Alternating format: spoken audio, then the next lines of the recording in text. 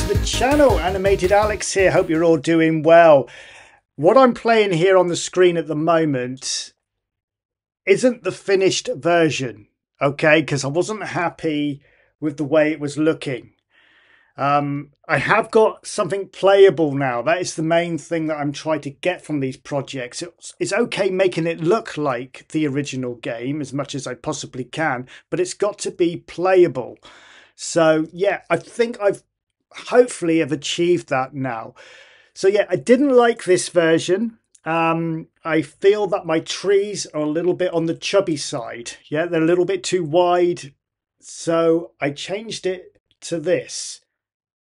Now, as you can see, the trees are a lot more slimmer, and I think it works a lot better now. Tell me what you think in the comments. That's all I can say. It has improved the glitching and the blur, which I was getting when I showed you in the part 1 video, by changing everything to user-defined graphics. Because obviously with the trees now, because I've put texture in them and you can see the background color coming through them slightly like the original, it has helped kind of take your eye away from it, in my personal opinion anyway. But yeah, like I said, I've got something playable now, and as you can see, we're shooting a little motorbike that I've put in there as an enemy, just for something to shoot, you know. One of the problems I have had is trying to get that motorbike to actually move with the trees. It works sometimes, but then I end up with the trees not disappearing from the screen, and it becomes a right mess on the screen. So that is something I'm still working on, because I would like the motorbike that you're shooting to actually be moving with the trees, because I think it looks pretty cool. You know, it doesn't look right with it just being in on a grass field, if you like, with nothing else. If I can't get it to work, get the trees to move with the motorbike, then I'll leave it as you see here, you know, because it works. And this was just a challenge which I wanted to try, and I personally think I've done a good job. I don't know what you think, but I'm quite chuffed with this, to be fair. Yeah, so Death Crawl, also known as Death Chase, but obviously Death Chase is a lot better than this. Absolutely. So let's run it through the machine code compiler Mcoder 3, and let's have a look at it. So to compile this, stop the program, stop the game, and then you need to get Mcoder 3 up. So on the Retro the Spectrum, I'm going to use that to do this, to show you, because I know there's a few of you out there now that have got the Retro the Spectrum and you're trying to do exactly what I'm trying to do now. First things first, you need to get Mcoder 3, and I'll put a link for that down in the comments. Here is the website that I got it off. So find that, download it, it'll come down as a zip file, unzip it, and then put your USB card, or your USB stick I should say, into your laptop or your computer, and then dump that file onto your USB to get it back onto the Retro the Spectrum. Or if you're using Fuse or any other ZX Spectrum emulator, obviously you can do it all on your laptop. But going back to the Retro the Spectrum, okay, Mcoder 3 is already on my USB stick. So if I push the little button on the back right hand side of the Spectrum, that will then take me to the options menu, media select, M to select. Okay, now the first thing I need to do, you see I've got Death Chase there in my current media. Okay, that's actually my Death Crawl. So current media, I need to clear that. F to clear that. I've got a lot of programs on my USB because obviously, as you know, I do a lot of programming. So now I need to find Mcoder 3. There it is. So M to select, and then B to close, B to close. That takes me back to my program. Now the Mcoder 3 is now in the background waiting for me to load it in. So let's load it. So J full load, and then our two speech marks, cap shift, symbol shift, and I to get code up, and we push enter. And away it goes, and we just let it do its thing. Okay, so it's now going to do this. It's going to take maybe 2 to 3 minutes to do it. You know, it takes quite a while, depending on how long your program is.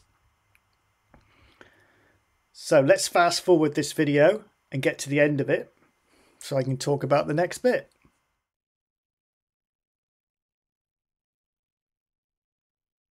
Right, so when it's finished, you'll be greeted with that, okay?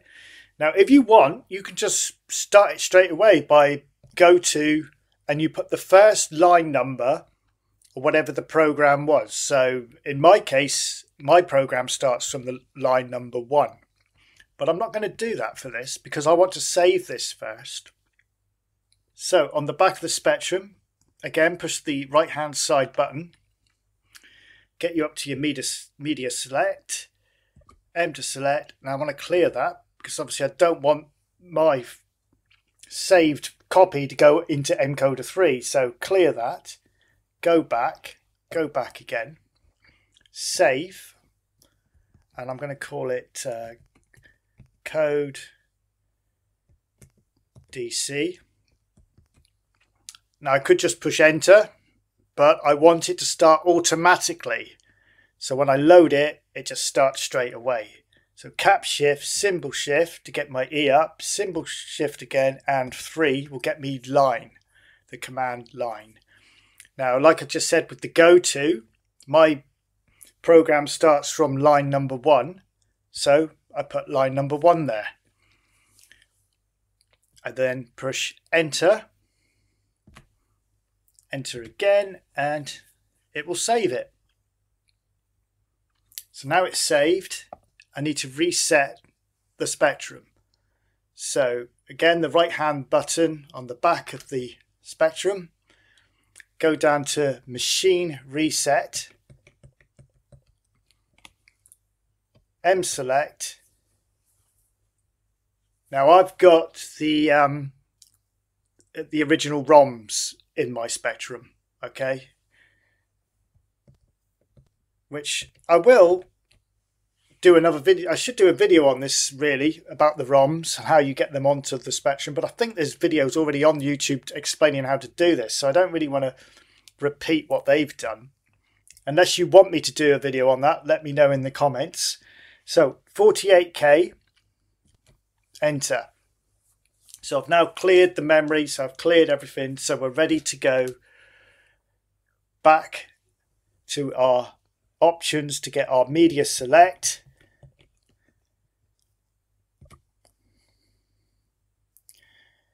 And I called it code DC. There it is there. Put that into our current media. Push enter. And there you go. It loads up straight away. And I got a feeling it's pretty quick already.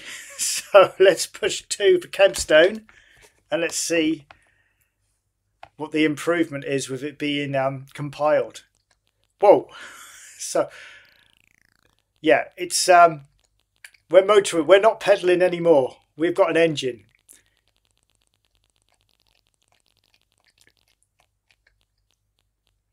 So I've actually pushing the joystick pad down so that it's running in slow, so I can actually play it. If I push up, it'll then go quicker. So it's now got that original Death Chase speed to it. Probably a little bit too fast.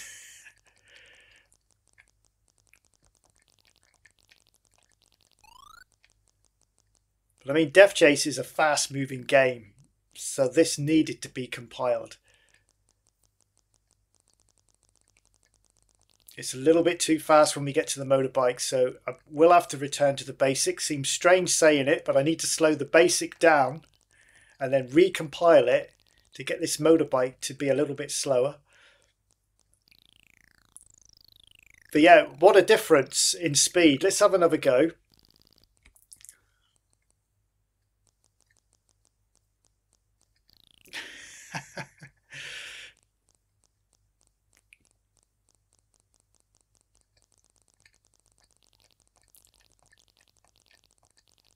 It's almost impossible to shoot that bike at that speed. But yeah, good results with it being compiled. I'm liking this. There's potential there to make this better now if I'm going to carry on with the project, and my main goal is to compile it at the end of it.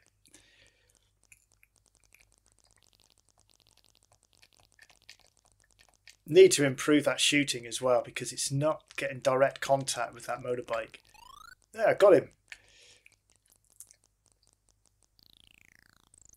There, so there you go. There's the compiled version. And I'm impressed with that. And it's given me scope to improve it, definitely. So anyway, I think that's enough for this video. I hope you've enjoyed my attempt at making Death Chase, aka Death Crawl. And do I carry on? Do I try and fine tune it a bit? Obviously, I know I said I want to do some work and get that motorbike, the enemy motorbike, moving with the trees. But should I bother, or should I just leave it what I've done? Let me know in the comments. When this is finished, when the decision is made, I will let this go on to itch, and I will put the basic version up and the compiled version, so you'll have a choice to play either. So anyway, thank you very much, and take care of yourselves, and I'll see you on the next one.